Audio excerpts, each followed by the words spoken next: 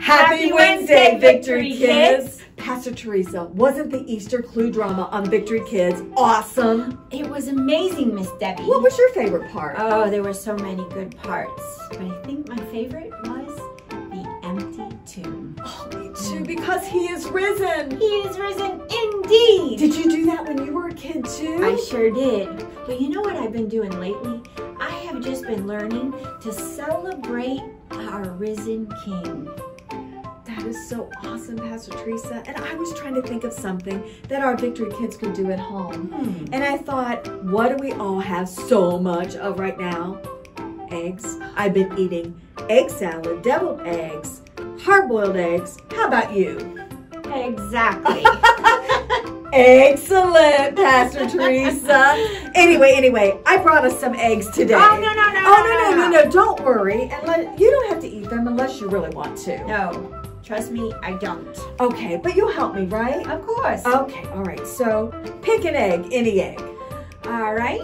I choose this one. Okay. All right. Oh, no, wait. What do you expect to be in that? I expect it to be hard-boiled. Okay, all right. Let's see. Here we go. Ha-ha! It is! I was right! You are right. Okay. Now it's my turn. Okay. I am going to choose this one. Okay. Okay. Ready? Not at all what I expected. Gross. Oh my It's goodness. gross. You know what? That reminds me, when the women, they went to the tomb, that wasn't at all what they were expecting. The tomb was empty. He is risen. He is risen indeed. That's right. Thinking about the empty tomb, I remembered something that I used to do. I'm sure you've done it too, to celebrate. Oh, I bet I know what it is. Okay. You built your very own huge empty tomb. No, Oh. no, but here's a hint. It has to do with eggs. You and your eggs today. I know, right? But anyway, I thought we would do these eggs. Let me see. I'm going to choose one. Okay. Let's see. Is this like your favorite? This is my favorite egg. All right. Do you think it's just like yours? I do, yes, but I have a feeling it's not. You get an A+, Pastor Teresa. I wanted to do something that would remind me of the empty tomb. So let me show you something. Okay.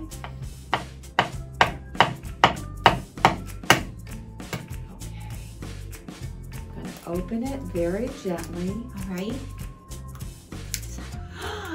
It is empty! Oh. A cool reminder that Jesus rose on the third day. He is risen. That's right. He is alive, Miss Debbie. And that's why we celebrate Easter, boys and girls. Because he is alive. And that's why we celebrate him every single day.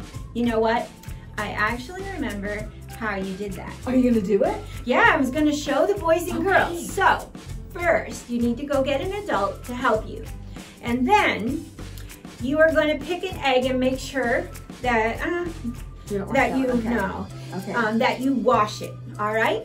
And then you are going to take a needle and you are going to poke a hole in each end of the egg. It's kind of hard. Be gentle but firm. Okay. All right, and now I'm gonna poke a hole in this end of the egg. Now, while it's in there, the needle, I'm gonna turn the egg and the needle so we're breaking up the yolk. That's kind of like scrambled eggs. All right, then take the needle out and now you are going to, I'm going to blow in the hole. Okay. So the egg comes out of the shell. Okay, show me.